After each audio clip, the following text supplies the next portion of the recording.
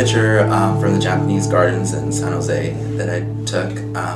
I've always liked going there because of the tranquility of the environment there. It's usually always quiet and people are just walking around. It's very relaxing. It's a good place to go if you just want to, spend some quiet time and think about things.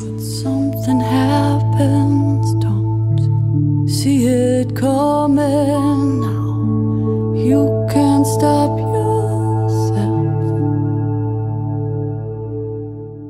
I chose this picture of the koi fish because it reminds me of when I was in elementary school and we went to the Japanese gardens, and as a child we were just like, me and my classmates, we were going overboard feeding all the koi fish, and they were all basically they ate a bunch of food because pretty much every kid in my class had, I think at the time it was only a dime, and we pretty much fed the entire pool of fish. Heart in circles till you. My name is Manuel Rodriguez. I'm 23 years old and I'm from San Jose, California. Till you shed your pride and you climb the heaven. I think I first identified myself as gay when I was 15 years old. I think I knew when I was 12, but I wasn't comfortable within my own mind admitting that I was gay until I was 15.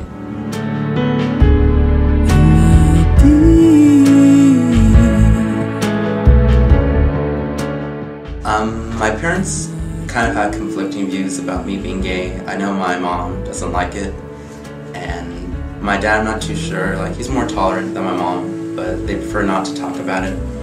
They treat it as a non-issue. They feel like if they just don't bring it up and don't hear about it, then in their own minds, I guess they feel like I'm not gay. So it's kind of hard because it's like if I talk about it, they get really uncomfortable.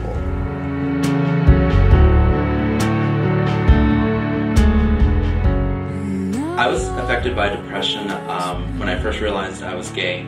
I come from a very strict Christian household and upbringing, and I knew within myself, without anyone even telling me, that being gay was at odds with the way I was raised. So from the time I was 12 until the time I was 15, it was really hard for me emotionally and psychologically to accept the fact that I was gay. And in fact, it was a funny story.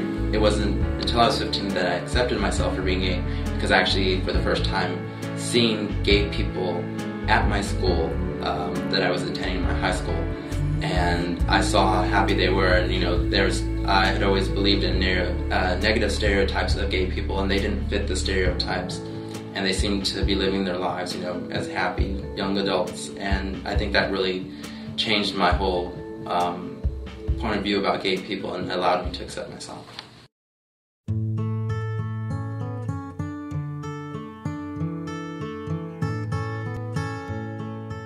What I like to do in my free time is a variety of things. The easiest one, I guess, is just hang out with my friends, and we either go out to eat, we go to the movies, basically do normal things, go to the mall, go shopping, go out to clubs, go out drinking and dancing. This is a picture of my friends, once again, Vincent and Connie, on our way out, and it's actually we're on our way to meet some of our other friends. And as I said before, it's kind of nice knowing that I've met so many people through friends and friends of friends. And I think that's the one great thing about the gay community, is that you always feel like a sense of, family. Even your darkest night. This is a picture, another picture of the Club Splash that me and my friends go to, of Connie. And I just like this picture because it reminds me of just like the fun times we have, even just getting ready together before we go. And how funny my friend Connie is because she doesn't know how to do her own makeup, so it's usually my friend Vincent who does it for her.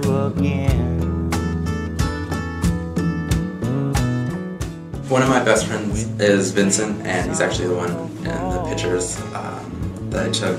He's what I consider one of my best friends. He actually helped me come out of the closet. He took me to my first gay club bar. I actually met him at my workplace. He actually came up to me and started talking to me. And we just started hanging out from there, and he introduced me to a lot of my other friends, which are also his friends as well, and we actually hang out and go out a lot together on the weekends.